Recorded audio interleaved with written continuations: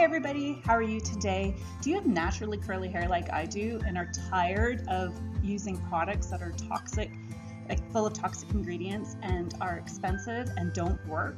I know I am. I'm tired of having my hair crunchy and feeling gross and looking like I'm either a grease ball or just a frizz ball. So today I want to share with you this awesome recipe that I make and I use, and I love using all natural ingredients that don't cost a lot of money. So stay tuned. See you.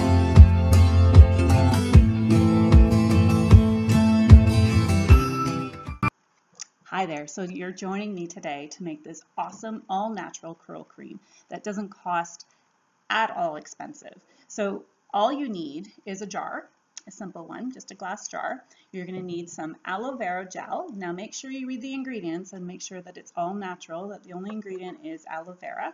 I found this up in my health food store. It wasn't very expensive, super easy ingredient to find. So all natural aloe vera gel. You're going to need some jojoba oil, which is one of my favorites, as you can see. Some jojoba oil. You're going to need some shea butter. Now, shea butter is hard at room temperature, but it gets soft when you work it in. And then you're going to need some amazing Young Living products. Now, one of my favorite products is the Mara Shave Oil. Now, you can use this product for so much more than just shaving, and we're going to use it today in our curl cream. So you're going to need the Mara Shave Cream. Then you're going to need your favorite essential oils. Now, I use Young Living because it's the best oils out there. I know that they're not full of toxic synthetic ingredients. I know that they are the best. So today I'm going to choose lavender, which is fantastic for hair, rosemary, which is also great for hair, and orange because it's one of my favorites and I love the smell that it leaves in my hair.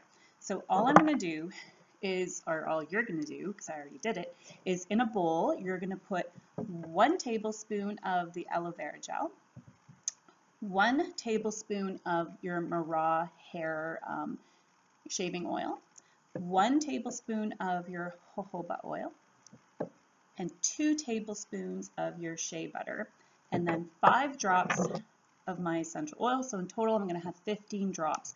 And this made, I just remade this batch this morning, and this will last me typically like a month because you don't need a lot. So you're going to put it in a glass bowl, and you're just going to use a hand mixer, or if you're really good at using a whisk, I would just use a whisk, but I'm not that patient, so I just used a hand blender and blended it all together, put it into my jar, and then when my hair is wet, I just put a little bit in my hand, like probably like a dime size, and then rub it in because the shea butter is still a little grainy, so you want to use the heat of your hands to mix that shea butter.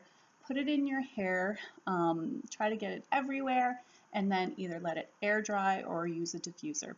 I like to let it air dry just because one, I don't have time, and 2, I find that it just the curls stay better.